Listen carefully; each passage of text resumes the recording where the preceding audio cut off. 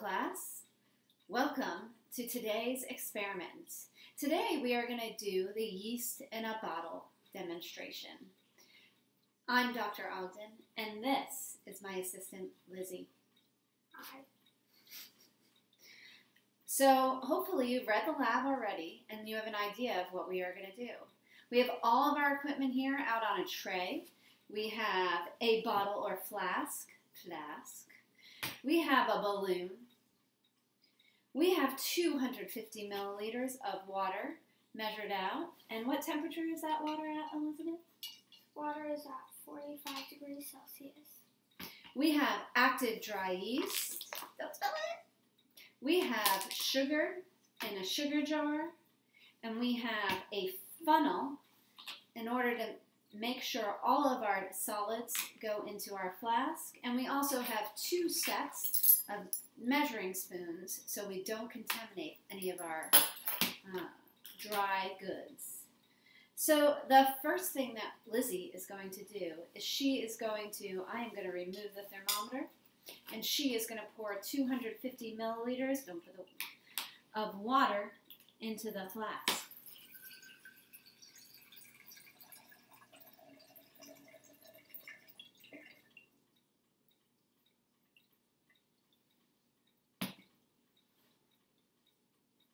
No food or drinks in the lab. Oh my goodness, we forgot the safety procedures. That's right. We have our goggles on. There is no food or drink in the lab. Thank you, Lizzie, for that reminder. Put that away. And we have all of our equipment on a handy-dandy tray so that it's easy to clean up spills. Our next step is to add the active dry yeast. So Lizzie is going to use 1 set of tablespoons and add a full tablespoon of active dry yeast to our container. And now we are going to swirl. We're going to try not to swirl too hard because we don't want too much of that active dry yeast getting stuck on the side of our flask.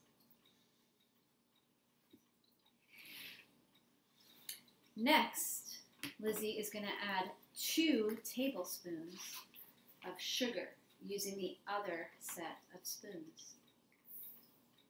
1.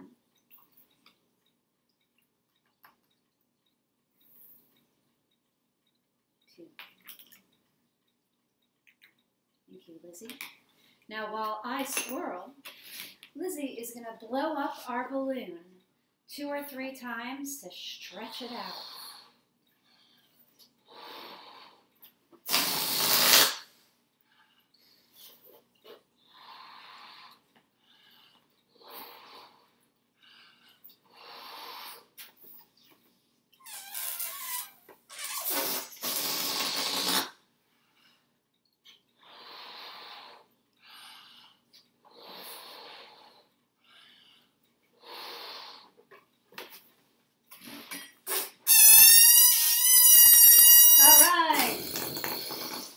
Great job, Lizzie. Everybody should have an assistant like you. Now, we are going to place this balloon over the top of the flask. Can you hold the flask, please? This is fun.